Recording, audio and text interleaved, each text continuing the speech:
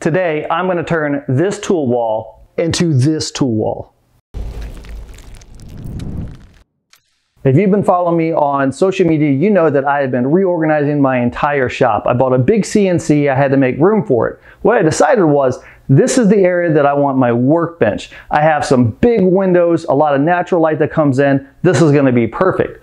My first thing was I moved this tool wall from over there to over here, but it's just way too small for this wall. We got to make this bigger. I picked up some 10-foot long tongue and groove boards. This is just pine. I think it's going to work out just fine for this project. So what I'm going to do is I'm going to stain it because I'm kind of digging the dark color. I really like that. So I'm going to stain all of this stuff, get it up on the wall, then we'll figure out where should I put the tools.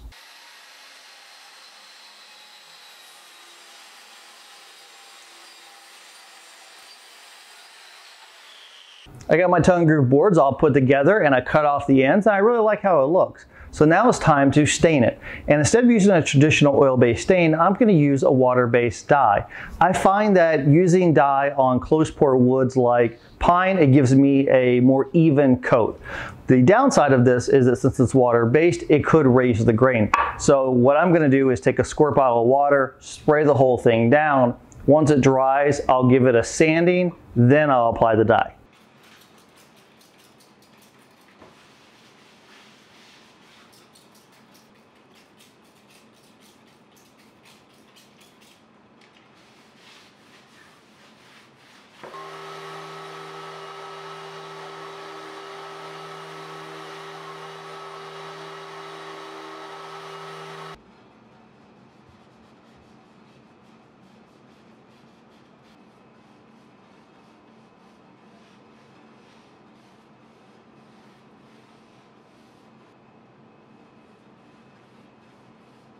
Time to take off the tools that I do have on the wall, and some of the stuff I'm going to salvage, some of the stuff I won't. For instance, I really like how the squares fit into place. I have a little lip right here that my combination square fits into place, so I'll probably save these. I might save the one with my woodpecker square. Other ones like the chisels, I like to redo it, come up with something different. I also have several types of marking gauges that I need to figure out a way to mount those on the wall, along with marking knives and then some files.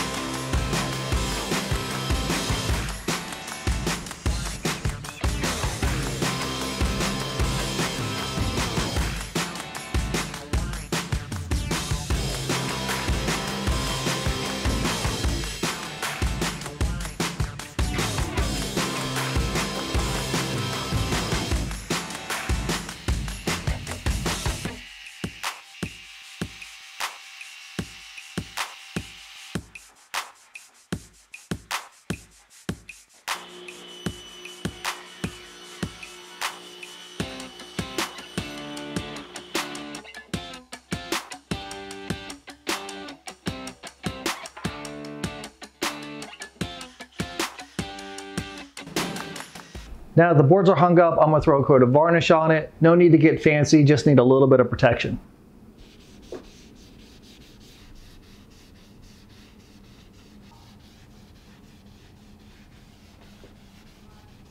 The varnish on the wall is dry, so now it's time to hang up all the tools. And I got a bunch of them spread out here on the bench. I'm gonna start making little holders and sticking them on the wall. I know I'm gonna change the stuff later. I just need to get it up there and live with it for a while and figure out what's gonna be best for my workflow.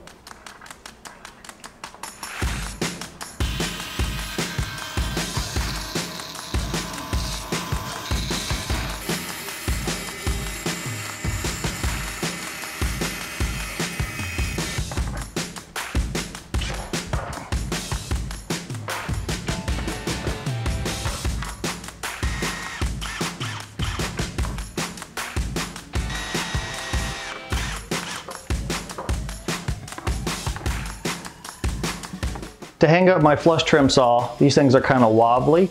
So what I did was I took 2 pieces of pine and I glued them together. But this piece on the front, I cut out a really shallow notch so you can kind of see it.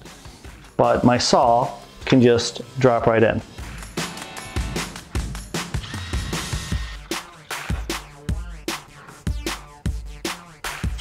This is my veneer saw, so I made a little jig for this one too.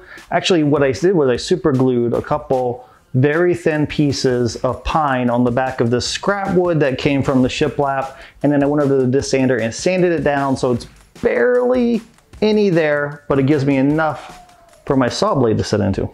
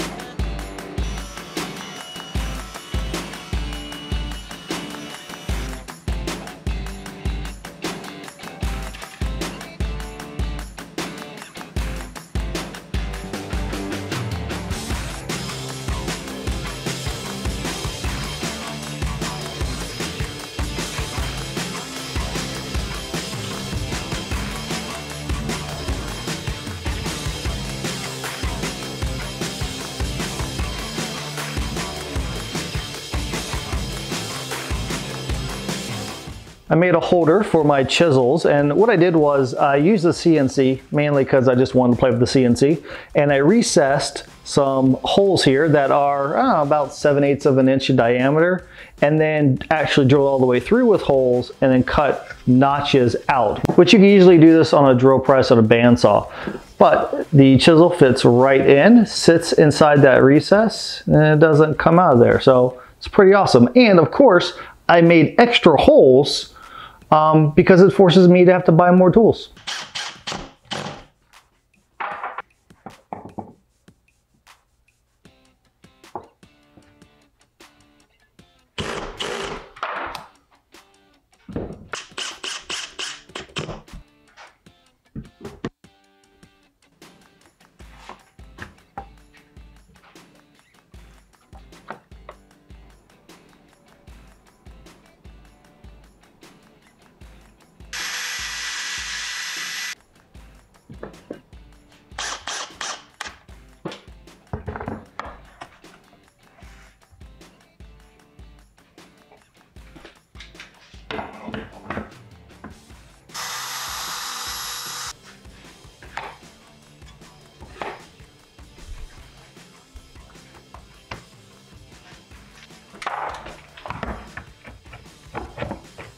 One thing that I desperately need is a place for drills and chargers and batteries and that kind of stuff. So over on one side of the tool wall, I'm gonna make a charging station. And I got a bunch of this red oak, so that's what I'm gonna make it out of.